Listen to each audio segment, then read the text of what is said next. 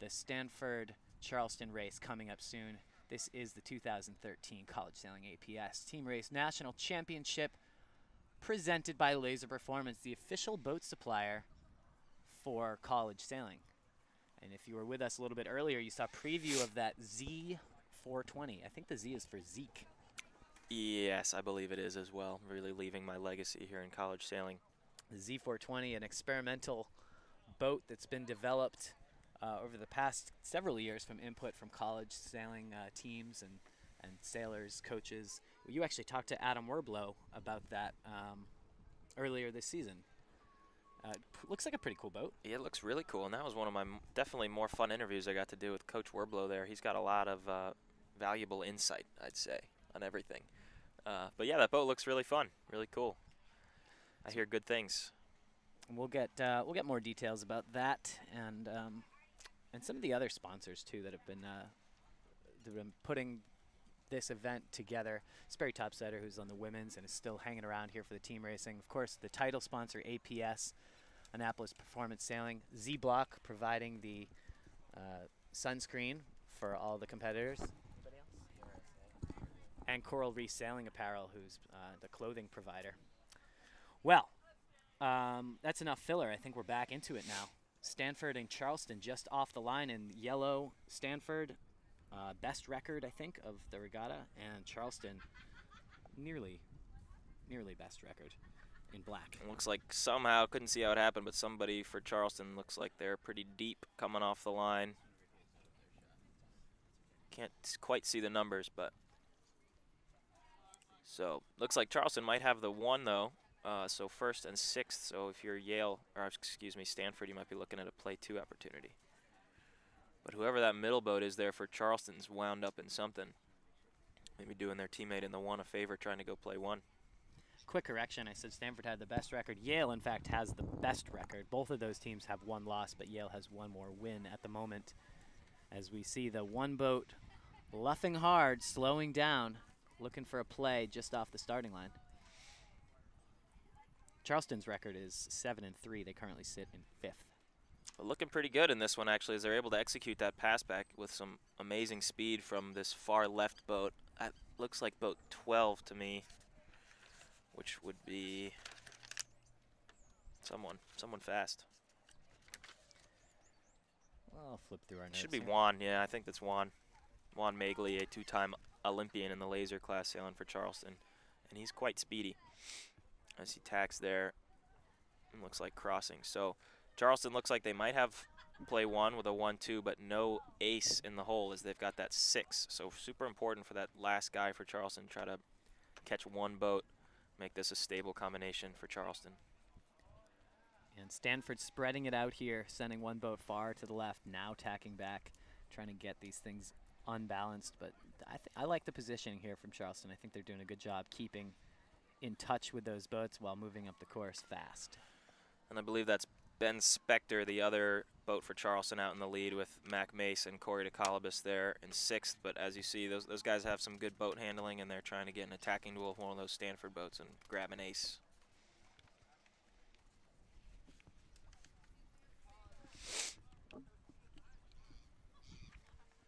What happened to my notes on Stanford?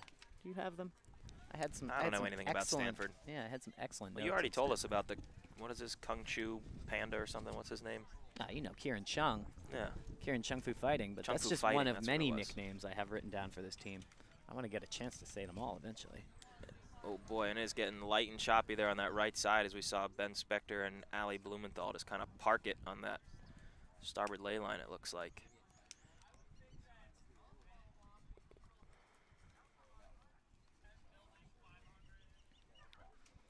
We can't forget about the umpire chop too. Even if it was perfectly flat out there, these umpires need to be so close.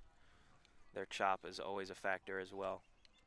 And looks like Juan's sort of slowing up there. Thinks Ben Spector might need a little help coming out of the right.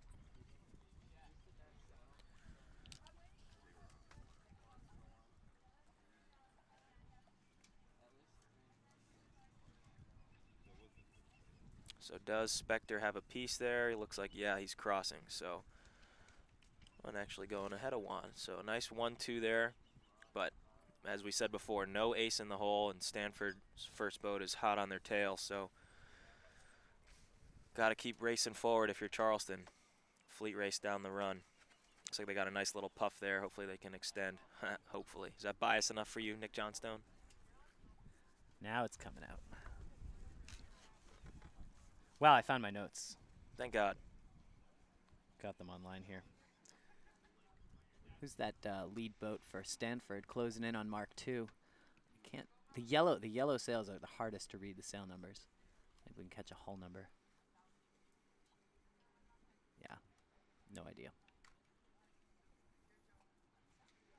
But I'll tell you, the Stanford team, they gave us some good background information. On a more serious note, Kieran Chung is actually on the Youth America's Cup team, the Red Bull AC 45 series going on this summer. So he'll be out in San Francisco doing a bit of that. I'm a little jealous. Yeah, it looks fun. You see Stanford doing a pretty nice job here, high-lowing. They've got whoever that second guy is going high on. I believe it's Juan, and their other guy going low, trying to get around Juan Magley and try to put him back in 5th or 6th. There goes that low boat. Juan's going to have to tack here. Excuse me, going to have to I don't think jibe. he wants to tack. That's not a good thing. It's not the play for sure. And can't quite see where Ben Spector, the 1, is. If we go to the right a little bit here with our camera, we'll be able to see the 1 who should be staying close. There he is, going backwards to stay close and help out Juan. All right, moment of truth here is Charleston's going to try to recover and get that 1-2 The other option back. Is for Juan, if he feels unstable, he can always go back, grab one Stanford boat and take him to Housetown, put him in 6th, and go into a play 4. Oh, instead he gets hooked. Stanford hooks Magley. And that's going to let both of their boats, inside and outside, swing by. Oh, but there's Juan, grabs 1, yep, and looks like draws a foul. So now Charleston could be looking at a play 4 with Handsome Mac there, going to get an opportunity to do his favorite thing and put a little gap in. And Zeke, just as you said, mentioned his 2 choices, I think Magley made up his mind. And, I think so too. Went for that play 4. That was pretty effective. Call that a whip and dip. Really? It's not a term I'm familiar with. I like that. I don't, you wouldn't be. But yeah, so it looks like Spector holding on to the 1 there. Looks like Magley will be in 4th and doing a nice job staying to the outside to push this thing around. And we'll see if Matt can get a little bit of a gap in here on this last Stanford boat. If you're curious, the red and blue boats you just saw come through the screen is navy and blue. Hobart William Smith in red. That is race 78, and we'll get to that in just a minute. But for now, let's stick with Cougars Cardinal as they come up to Mark III. And did they lose the 1? I'm not sure that they have. I think that's a little trap there from Spector. Yeah, I think he's entered the zone clear ahead. Tough. Does he think he entered the zone? No, I think he's giving it up. All right, so Stanford does have the 1, and Charleston's thinking play 2 here. Can they close that door? I don't think you're right. I think Spector's still out in front there. Oh, really? I think he's just went wide, and it looks like green flag there from an umpire. So let's see if Spector does in fact come around there in 1st. Not much of a gap here if you're Charleston looking at a play 4. Oh, and he's sort of still got the 1, but not controlling that. Those 2 boats are even. Yeah, neither team necessarily committed very hard to a play, but it looks like actually somehow all the Cougars got around Stanford. So Cougars looking at a play 2 now. Yeah, either way at this point, 2-3-4 is just fine. Or if they can catch that 1 boat, they can always seen a little bit of every play here. All right, well, we'll check back in with them. Let's just take a brief look at the red and blue boats. That's Hobart William Smith in red, navy in blue. This is race 78, and it looks like Hobart William Smith with a 2-3-6, possibly. Navy with a 1-4-5. That'll be a good one for this. Looks like last spot shaping up for the gold round between those 2 guys. Are racing pretty close. Yeah, I'm not sure if our online results are totally up to date, but the way I see it now, we've got those 2 boats tied with 5 and 6 records, tied for that last spot. Those 2 teams, Hobart William Smith and Navy.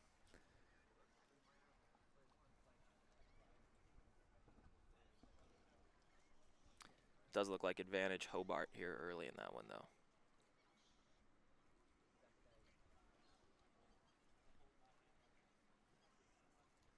Yes, indeed. That boat in the middle there needs to get out of 6, and right now they're buried under a couple boats.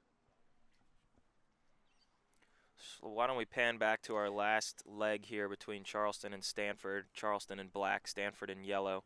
And now it looks like Charleston has gone ahead and taken the 1, boat 10, which is Mac Mace and Corey DeCalabas sailing all the way from that deep 6 we saw them before. Now they're winning.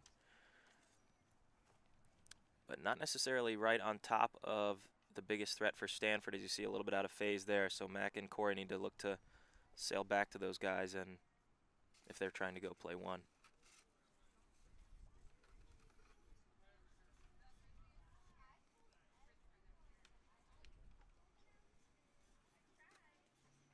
And it looks like they are trying to go play 1 there. I think that's Ben Spector. No, sorry, that's Juan Magley just shooting out from underneath that Stanford boat. A nice job there by Mac Mace and Corey DeCalabas doing a little pass back. And let's see if Ben Spector now, the last boat for Charleston, can grab that ace in the hole we keep talking about, maybe even put a little gap in. You saw boat 10 for Charleston diving down there, footing off to really solidify that 1-2. And it looks like maybe they're even laying the finish. They might be stacked up there on the starboard ley line. So it looks like Mac Mace and Juan Magley going to get across in the 1-2. And I wonder if we missed a foul or something for Stanford, because that last boat for Stanford sure did fall behind. They did, yeah. And they were, all the boats were together there at the Mark IV. I wouldn't be surprised if it was a foul.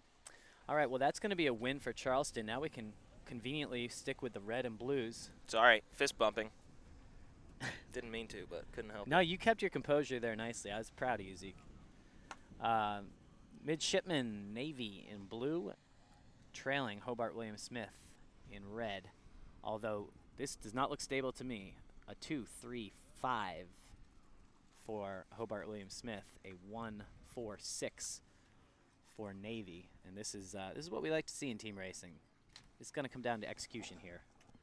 Yeah, although it doesn't look like either team is really that eager to execute anything, does it? No, I think the way they're spread out at the moment, neither team is really willing to commit to anything. But and you see that a lot. Same thing down in Austin last year with some tricky, puffy conditions. A lot of times when it's spread out, you can just fleet race until it sort of shapes up for you and go from there.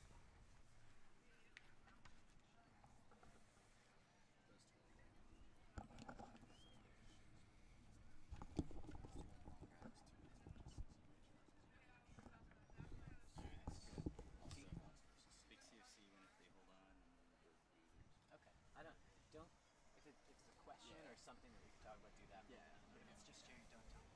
Okay. You can manually change it. You can hide the logo if you want, and just put up the team names, or you can just not play it. And the orange and green boats that just went by would be Hawaii versus Roger Williams. Hawaii was in orange. Roger Williams was in green. They're on their first beat. But I think we can stick with this red and blue race between Navy and Hobart. Navy in blue, Hobart in red. Looks like Navy now has snuck into the one.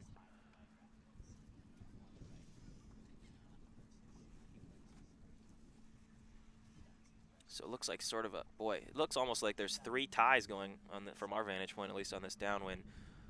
Navy certainly inside there, the one doing a nice job bumping. Let's see if their teammate can get inside and get around. So Navy hanging on to the one. But looks like Hobart's going to come around with a 2 and a tie. So if I'm that last boat for Navy that you see there, you're thinking about staying conservative to go into play 4, though you can see how deep the 6 is for Hobart anyway, so maybe they're going to keep racing forward a little bit. And those 2 Hobart boats got a lot of work to do to get their teammate out of 6th. Yeah, as you said, Navy not even looking back at the moment. No reason to gap when the gap's already there.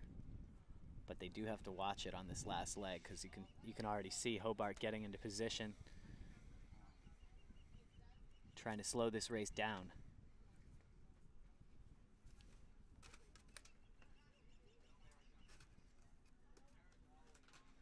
And looks like Hobart's already deciding to sort of split. Usually you see a double team there on the biggest threat from Navy, but looks like they've sort of split already and should be trying to do some mano-a-mano battles here. So if you're the 1 for Navy, you should try to look for the more advantaged duo there and try to go do a 1-3 pass back. You see Hobart going down there, getting aggressive on both of those pairs. And now is the time where Navy really needs to start thinking about sailing back to that 6th and starting to put this gap in. It's kind of going to be the first one. If Hobart can control those guys earlier than they can get back to the 6th, then it's going to be over quickly for Navy. And you see the 1 for Navy can't even be bothered to sail back there. They're just thinking, they're like, yeah, you guys should go play 4. Forget this thing. So let's look for this last Navy boat to start sailing back to the last orange boat, and there you see they are right now. Looking under the boom, that skipper just peeking underneath. That's boat 17 for Navy, so that would be the middle boat. The middle boat. And tacking away now. I think so that middle boat, I believe, is Taylor Van, a local here from Tampa Bay. And Van there tacked away from that pair. I think he was going slow and he wanted to stay on the lifted tack. But now look what happens. That boat 6 is not controlled by anybody, a 6th place boat. And if he gets the lift here, as it looks like he's getting, this could possibly put Navy in the 6th. So things change so quickly. But here this looks like Navy's hanging on to that 3rd spot. So the first Hobart boat you see there right now on starboard needs to get aggressive. So I think it was a 146 just changed into a 145 changed into a 136. And I didn't think there was any way that the Hobart boat in last was ever going to get back into it. Jeez. It's wacky out there.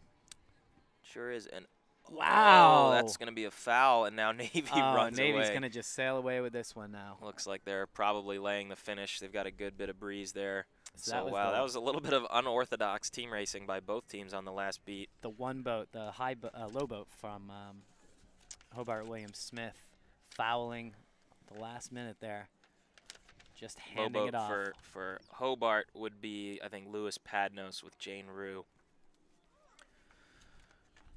Funny you mentioned Jane Rue. She's a Econ and Environmental Studies double major from Princeton, New Jersey. Did her sailing growing up at Bay Head Yacht Club.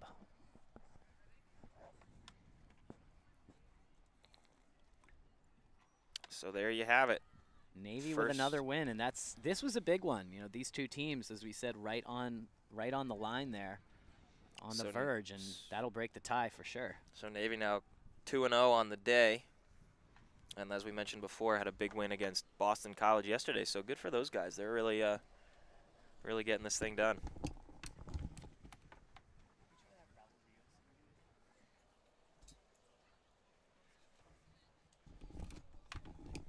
Well, next up on the course, we have... It's Hawaii and Raj are racing right now in green and orange, I think going around the leeward mark, and not a big surprise. Roger Williams looks pretty comfortable. Yeah, they got the 1-2. Not exactly a runaway. I mean, this is about the same distance we just saw Navy and Hobart. Navy and Hobart, who just finished. Breeze has been steadier for the last couple races, it seems, as well.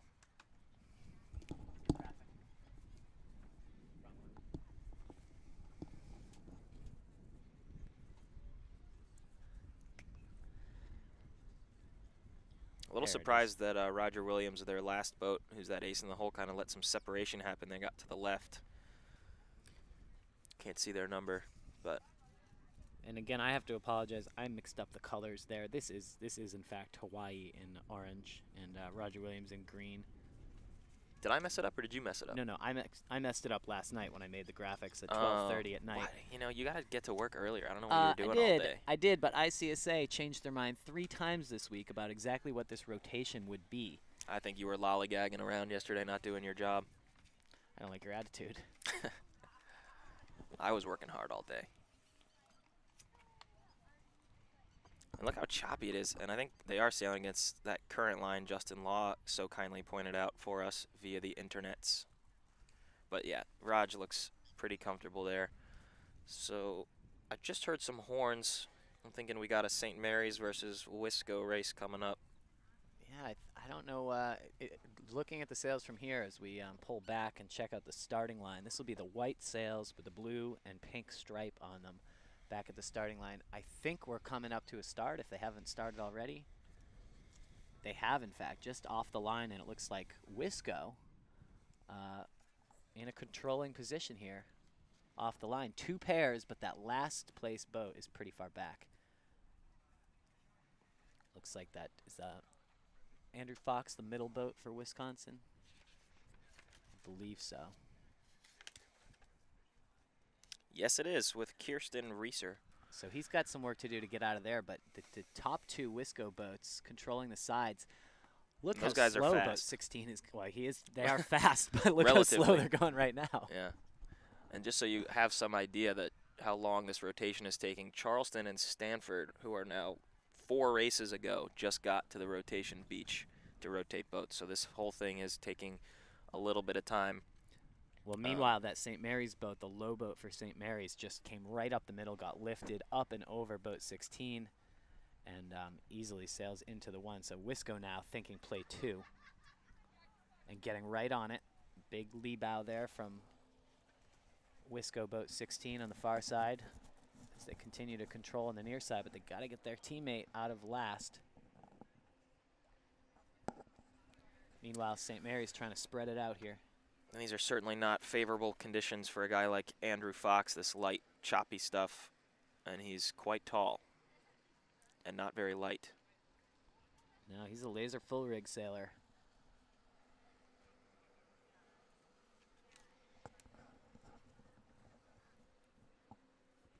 Look how spread out this race is. Who knows what's going to happen? This left pair could be miles ahead or miles behind. Who knows? Well, we're working our way through this rotation, about halfway done with the races we needed to do today in order to get into the championship round. This is race 80 out of 91, at which point we'll take a short break and come back with the championship round. The top 8 teams facing each other in another round robin.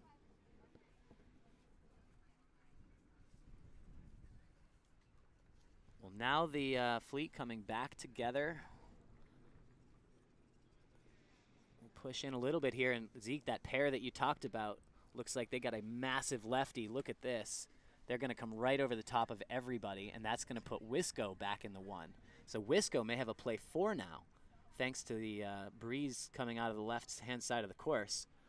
Those other 2 boats, 16 and 17, really picked up on it nicely, and they are, it looks like double teaming at this point, trying to set up a 1-4-5 gap. So the course out there being a pretty big factor in the last few races.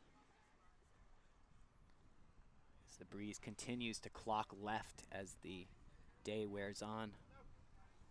We're now at max high tide, I think, as well. That current line should be swirling the other direction in the next few minutes.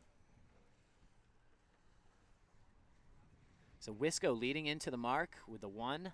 Their teammates in the 4-5. St. Mary's looks like still pushing forward, but I think we're going to see a play from St. Mary's here at the top mark as we follow them to the left. There we go, the top boat around. St. Mary's 2 and 3 boats rounding the first mark as well.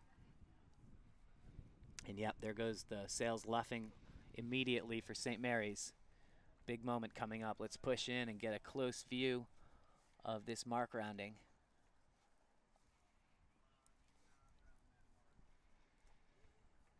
St. Mary's going low, trying to get overlapped before Mark 2. Wisco. Oh, that first place boat from Wisco rounding Mark 2. I don't think that was probably the play. I think they could have helped their teammate out because he's getting hung out to dry. St. Mary's is making this leg take a very long time, getting their 6 back in it now. And forcing boat 16 low as well. So Wisco just barely hanging on with a 1-4-5. They're doing a good job keeping track of this last place boat. Not anymore. Oh, but now being forced around the mark, and boat 17 drops to the outside. No, he's still able to close the door. So Wisco does hold on there. But that last boat for St. Mary's now sailing free and clear to the inside, high on port. I'd say things shaped up pretty well there for St. Mary's. Nice execution if you're you're a Wisco, I think you got to look a little bit earlier to play back and start gapping that 6. Now we see that jibe back onto port And this is by going to Andrew do it. Fox. And It looks like St. Mary's already starting to roll over the top in better breeze than that second-place Wisco boat.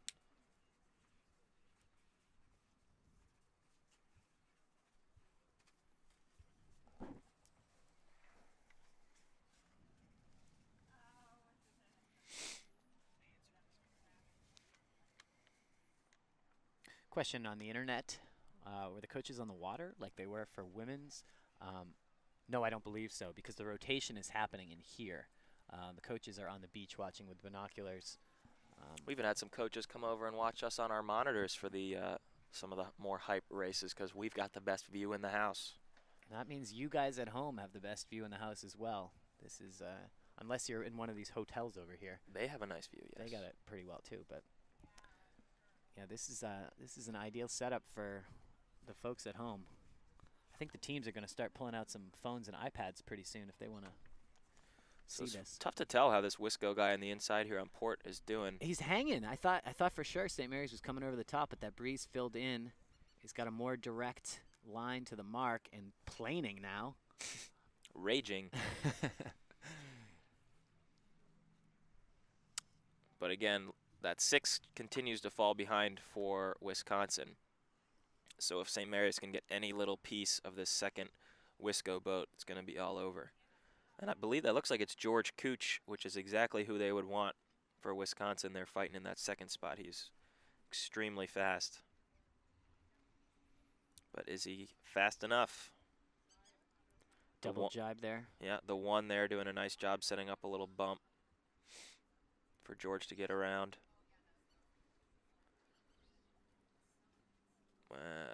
That could be a fouling scenario. You gonna call that from all the way back here? No, I said could be. Let's see if there's an umpire call. Nobody making any moves. I don't see any arms in the air, so I think so. Well executed for Wisco. Very nice mark trap from Wisconsin. And this is a big race for St. Mary's. Well, they're all big races. They're all big races. Both of these teams in fighting to get back in that top 8. St. Mary's. St. Mary's pretty comfortable. Wisco probably going to be on the outside looking in. But as far as St. Mary's hanging on to that top 4 line there, this is definitely a race that they need to have.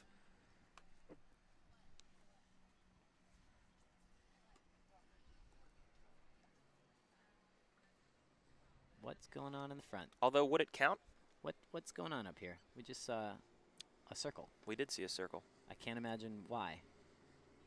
It was only 1 circle, wasn't it? No, there's the second circle. It's 2.